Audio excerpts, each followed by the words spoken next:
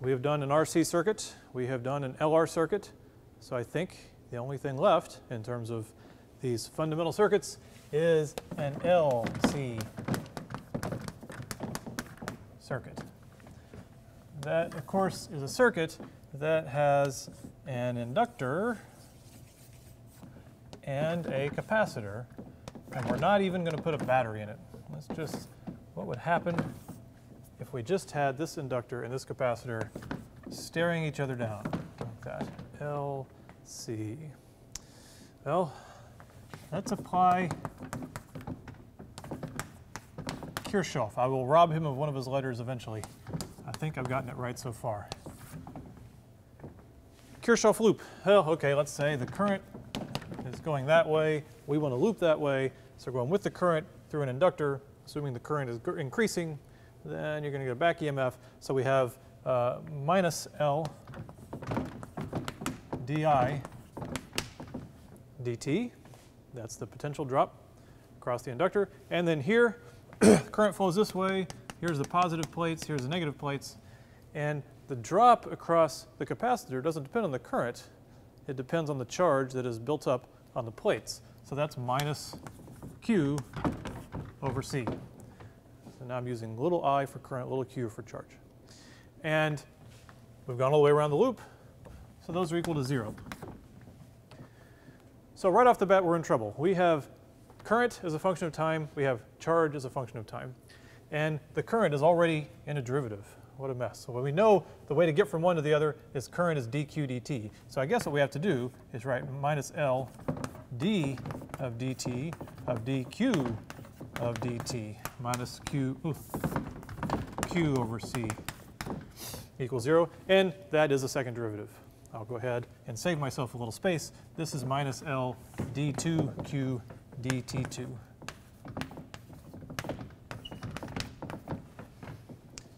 So minus L times the second derivative minus q over c equals 0.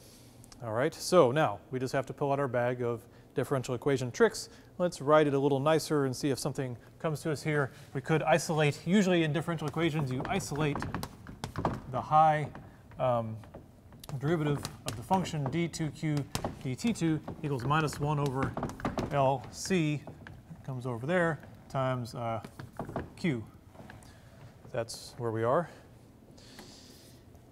And let's keep in mind that q is a function of time. We're looking for this function q. If we know the charge buildup in these plates, then we'll also know the current. We can just take its derivative. So we can find, I'll solve this for the charge buildup. We can solve it for the current. Doesn't really matter. But this is where we are. So we need to solve this differential equation for q of t. Our old tricks were maybe a substitution. Well, substitution is not going to help us here. Here's q and q all by itself. We would also put dq over q. Well, that's not going to do much for us because it's a second derivative. So it'd be d2q over q. Yeah, that's not going to work. So how to solve it?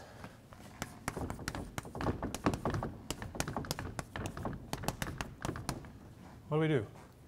Well, if you go in your freshman physics book, it doesn't really solve it. It just tells you the answer. Right? Maybe it gives you some physical intuition for why it does this, but it doesn't really solve it. Read the book carefully. It'll give you some circular argument about energy and try to trick you, but it doesn't solve it. So how do they really solve this in differential equations? Here is how they do it. They guess. You don't solve it. You can't solve it. How could you solve it? You can't integrate it because you don't know what it is.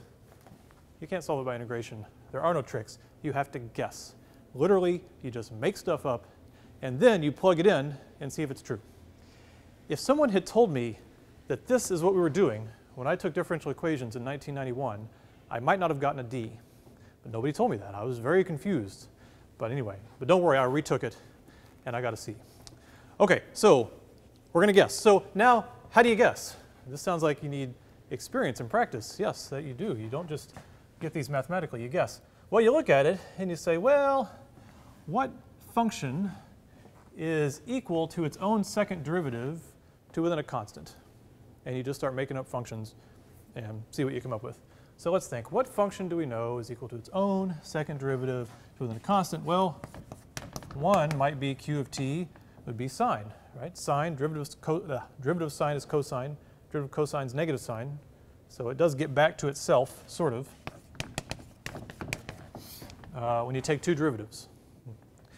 Another, well, if sine does it, cosine does it. All right. That's a function that's equal to itself, to its own second derivative, to within a constant. The derivative of cosine is negative sine, derivative of negative sine is negative cosine. And they even bring in the negative sign, how convenient. Another one